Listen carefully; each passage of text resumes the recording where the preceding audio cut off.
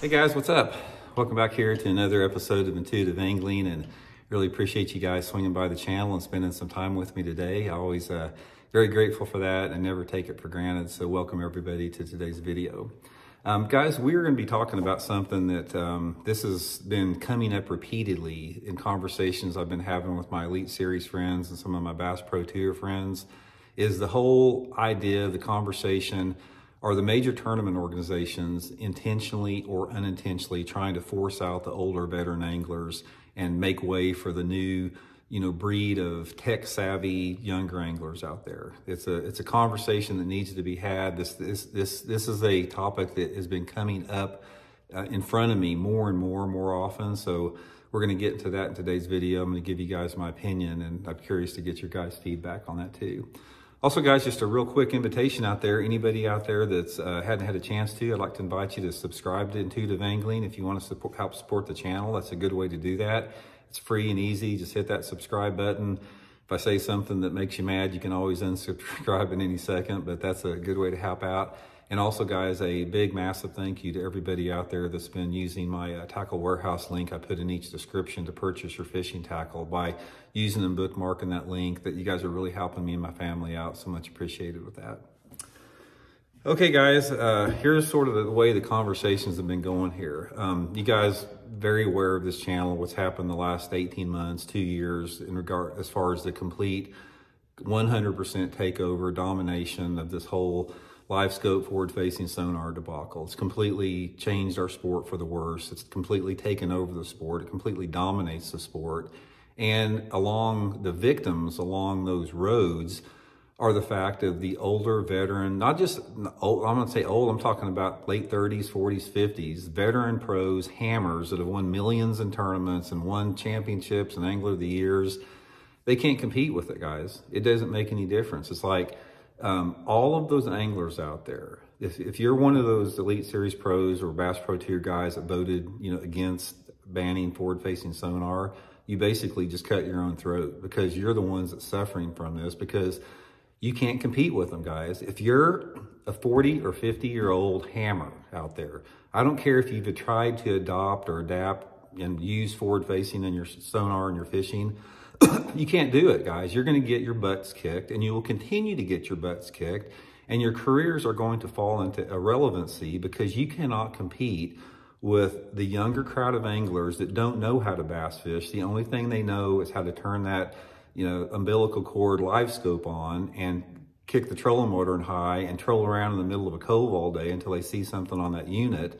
And that's all they do. They don't know anything else. They don't do anything else. You can't compete with that.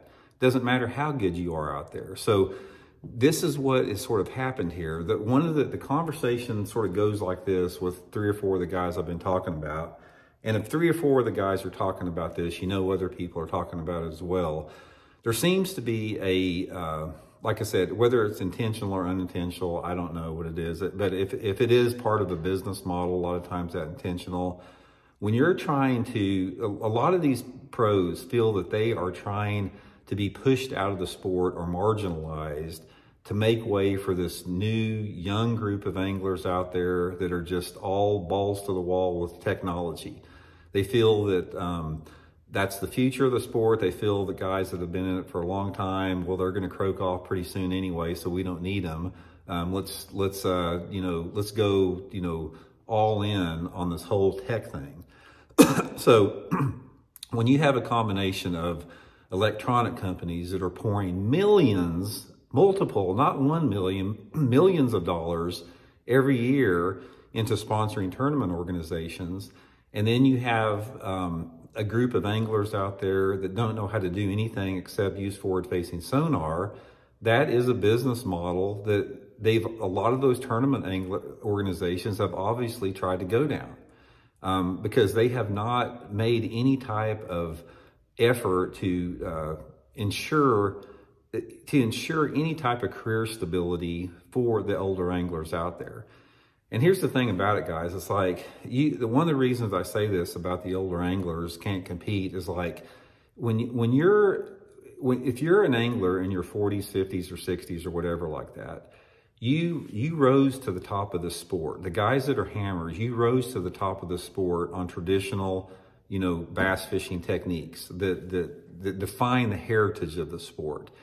So even though that this has been thrust upon you, and even though that those anglers out there may be willing to want to learn it, it's not going to help you out any, because anytime that you have past experience to draw upon, that's going to cause a conflict in your mind. You're always going to be thinking, if you're out there, with your umbilical cord hooked up, live scope, and you're trolling around out in the middle of the cove out there, and it's not clicking and you can't seem to find them, or you're not as good as some 20-year-old that never has caught a bass other than looking at it on an electronic screen, you have a tendency to want to go to the bank. You want to go throw that spinnerbait. You want to flip that jig.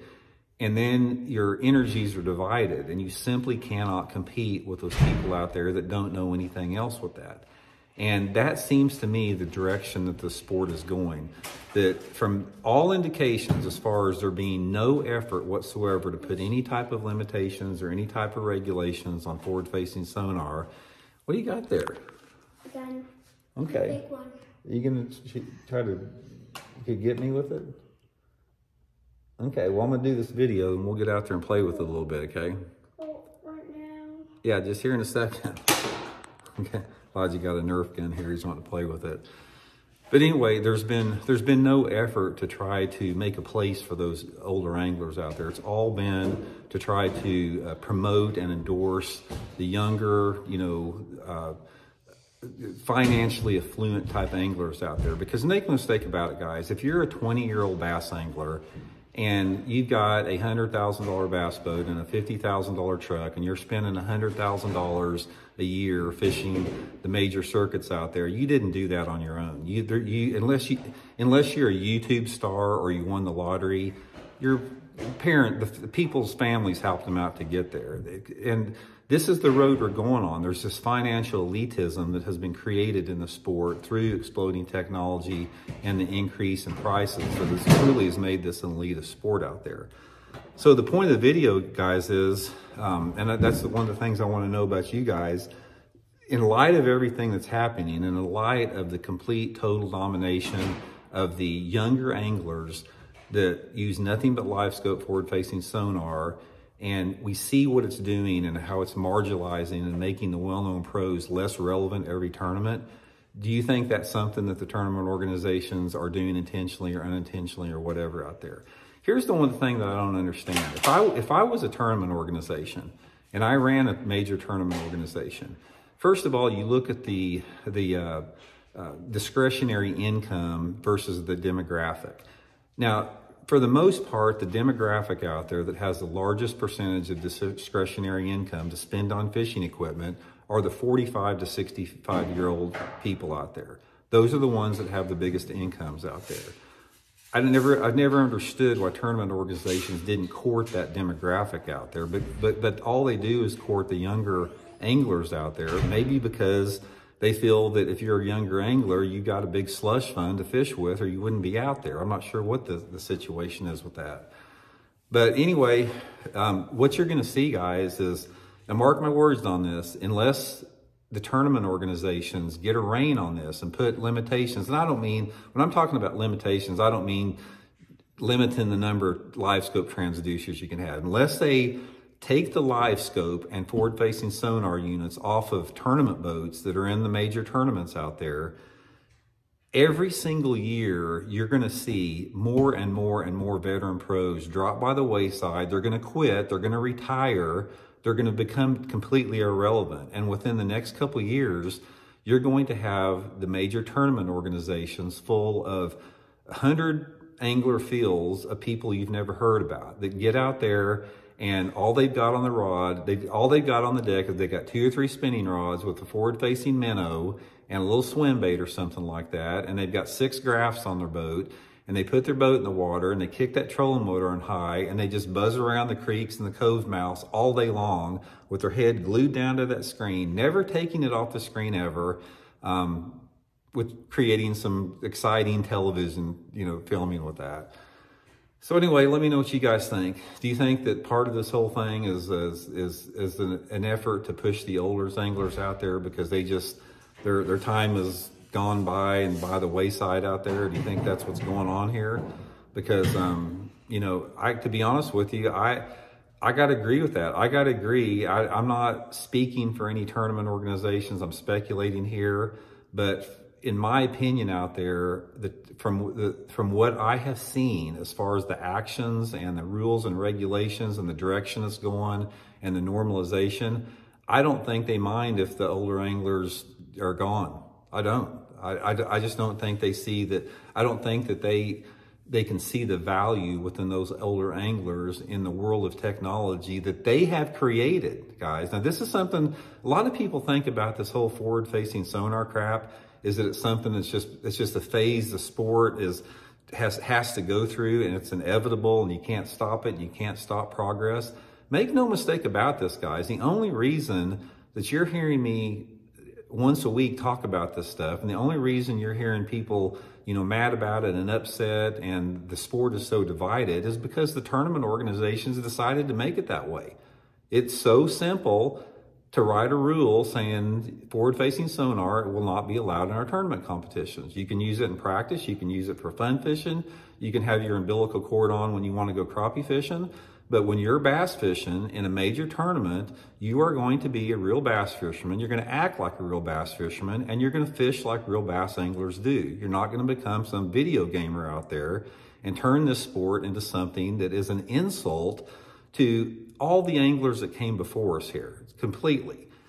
And if you're one of the anglers out there, if you're one of those dudes, and I know who you are, guys, because I've been in the trenches with you for 40 years, if you're one of those guys out there that have had a successful career prior to forward-facing sonar, and you're not standing up against this, and you're complicit, and you're normalizing it, you are doing nothing but not only hurting your own career, you're putting your career into irrelevancy, and you are harming the future and the past tradition of the sport. It's an insult to the sport of bass fishing if you try to enable and encourage and condone and try to sugarcoat and try to say that forward-facing sonar is great, and anyone that says something bad about it is a whining crybaby. You need to completely reevaluate your viewpoint on bass fishing. So anyway, let me know what you guys think. Do you think they're trying to push the old guys out? Be curious to hear from y'all, and we'll talk later.